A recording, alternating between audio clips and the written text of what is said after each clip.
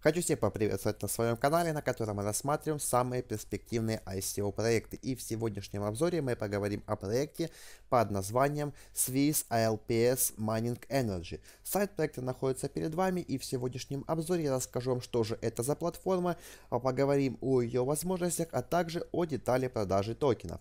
Итак, Swiss Alps Mining Energy соединяет в себе возможности майнинга, использования экологических энергии и неиспользуемых построек в швейцарских Альпах. Компания будет использовать заброшенные дома высоко в горах, которые не могут быть заселены, а поэтому имеют низкую стоимость, и разместить там специальные майнинговые кубы, так называемые SEM-куб.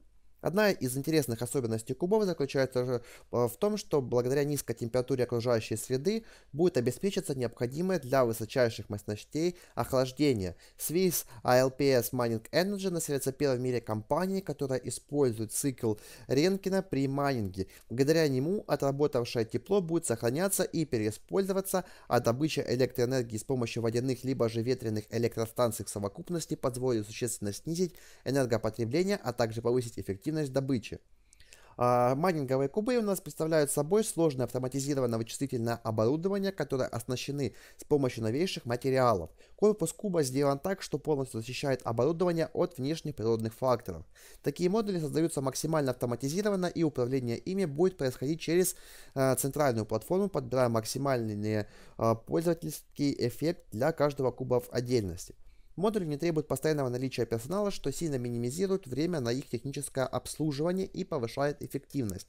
Также существует возможность быстрого регулирования процессов для увеличения КПД модуля путем оптимизации мощностей и потребляемости энергии. Разработанная система Swiss Alps будет контролировать работоспособность и состояние каждого такого вычислительного блока.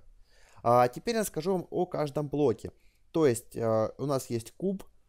Куб это у нас является автономная ферма, работающая на ORC, это Organic Rank System. Это технология получения электроэнергии из тепла. Куб подключается к промышленным коммуникациям, либо же жилым домам, которые активно отапливаются, и забирает излишки тепла на майнинговую ферму. Выигрыш остаются все стороны. Владельцы домов не тратят лишние деньги на электроэнергию, а сами кубы у нас получают определенную необходимую для них энергию. Куб у нас работает автономно и не требует частой замены оборудования. То есть инвестор вкладывается в новейшие платы, поэтому майнинг происходит стабильно. Также следующим у нас будет являться это SEM Power Plant. Это автономные электростанции, которые поставляют энергию для майнинга. В отличие от традиционных схем, то есть оплата через определенные службы, например, энерго, свет, то есть и все остальное. SEM-PP работает на смарт-контрактах, все операции проводятся автоматически. Отслеживать продуктивность работы электростанции, выставлять настройки, заменять оборудование помогает IoT, Internet of Things, система датчиков, которыми оборудован каждый плент. И также у нас будет еще присутствовать SEM PAS. Это модульная структура распределения мощности на платформе, адаптирования к потребностям клиентов. Сам проект SEM предлагает PAS, это набор установленных функций для обслуживания майнинговой фермы. Условия участия, порядок оплаты каждый пользователь устанавливает себе сам. Такая логика допускает облачный майнинг, то есть один инвестор вкладывается в SEM, привлекает новых участников, принимает платежи за бесперебойный майнинг на автономных кубах. Также у нас будет присутствовать SEM Smart Mining. Это искусственный интеллект, который определяет наиболее выгодные токены для майнинга. Пользователи могут подключаться к модулю и выбирать монеты самостоятельно. SEM AX базируется на данных профиля, какие токены майнят, после какие меняется спрос и рыночная цена. В принципе, довольно-таки неплохо предлагает у нас сам проект. Здесь вы также можете ознакомиться с roadmap, так называемой дорожной картой проекта, также увидеть медиа новости, и немножко теперь расскажу вам о самом токене. На данный момент у нас идет активная стадия токен сейла, сам проект уже привлек 10 миллионов долларов, что является уже довольно-таки неплохим результатом. Смотрите, название самого токена называется SEM, общая эмиссия токена составляет 239 миллионов токенов SEM. Софткап проект составляет 5 миллионов долларов. Как мы видим, проект уже собрал свой софткап. Хардкап 100 миллионов долларов США. Приемлемой валютой для инвестиций у нас является Ethereum, Bitcoin, Litecoin, Dash, Monero, EasyCash.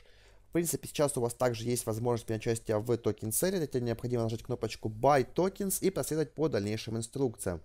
Также данный проект имеет свою техническую документацию, так называемый white paper, в которой у нас полностью рассказано, что это за проект, рассказывают его задачи, преимущества, продукты, roadmap, детали токен сейла и многое другое. Ссылочку оставляю в описании, кому будет интересно, может зайти и вкратце ознакомиться с данным документом. Также проект представляется у нас своей веточкой на форуме Bitcoin Talk, где можете зайти и тоже ознакомиться вкратце с самым основным о проекте, почитать отзывы пользователей, которые уже принимают участие на данной платформе, и либо же ее тестят, и уже спросить у них отзывы, какие уже они имеются о данном проекте. А также у вас есть отличная возможность принять участие в баунти компании и получить токены СМ. Баунти компания представляется следующими видами баунти. У нас подписная и аватар компания, Facebook компания, Twitter компания, Article и блог компания, Reddit компания и YouTube компания. В принципе, обширный список баунти, с которых вы можете выбрать наиболее приемлемое для вас баунти и получить токены SAM. Что могу сказать в итоге? Майнинг у нас является довольно-таки не новой темой, но данный проект у нас предлагает более новую технологию проведения самого майнинга. То есть здесь он как-то упрощает сам процесс майнинга непосредственно для тех людей, которые вкладываются в него. И я думаю, что у данного проекта все получится. Пожелаю проекту удачи в достижении хардкапа. А на этом мой обзор подходит к концу. Всем спасибо за внимание. Ставьте лайки, подписывайтесь на канал. До новых встреч.